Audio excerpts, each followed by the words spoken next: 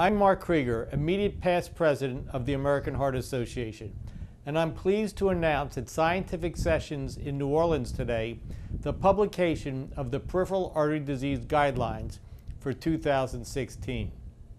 PAD, a disorder in which peripheral arteries are blocked by atherosclerotic plaque, is a serious medical condition affecting 8.5 million Americans and over 200 million people worldwide.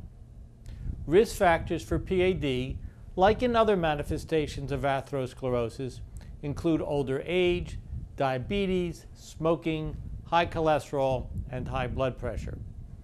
Patients with PAD are at increased risk for cardiovascular events, such as myocardial infarction and stroke, as well as amputation of affected limbs if the condition is not adequately managed. Fortunately, early diagnosis and treatment with exercise and medical therapy can improve and even save lives, and peripheral revascularization in appropriate circumstances can save limbs.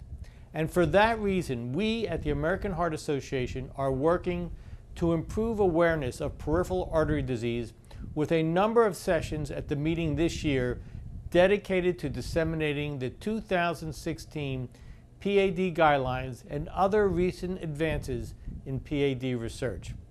The first session this morning provided a thorough introduction of the new guidelines to practitioners, including an overview of the history of the PAD guidelines, the guideline development process, the recommended diagnostic approach to PAD, and a review of the evidence for various possible treatment approaches.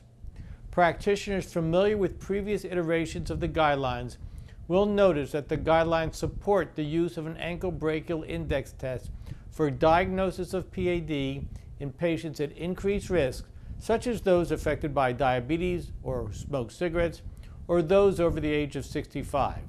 And the use of structured exercise is recommended to improve symptoms and walking capacity. The 2016 PAD guidelines capture the current scientific knowledge and recommend the best approaches to preventing, diagnosing, and treating peripheral artery disease. But we still have a long way to go in improving care for our patients. For that reason, in New Orleans this year, we have planned a number of sessions intended to advance our understanding of the field.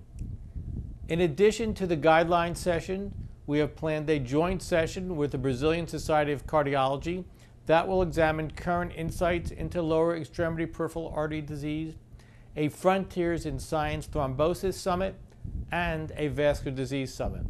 And finally, on Tuesday, a main event session on maximizing PAD outcomes in 2016 will discuss much of the new science underpinning the PAD treatment recommendations. These sessions and the PAD guidelines themselves are designed to focus on the most pressing challenges in diagnosing, treating, and living with peripheral atherosclerotic vascular disease. They provide an opportunity for experts in the field to hash out in nitty-gritty detail the best possible treatments for specific problems and to review what we know and what we still need to learn to ensure the best possible outcomes for our patients.